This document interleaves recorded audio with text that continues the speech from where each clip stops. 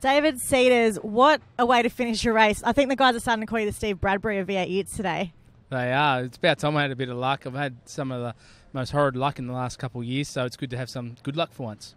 And overtaking Walton, who's obviously going for the championship this weekend, you're obviously still in for the hunt.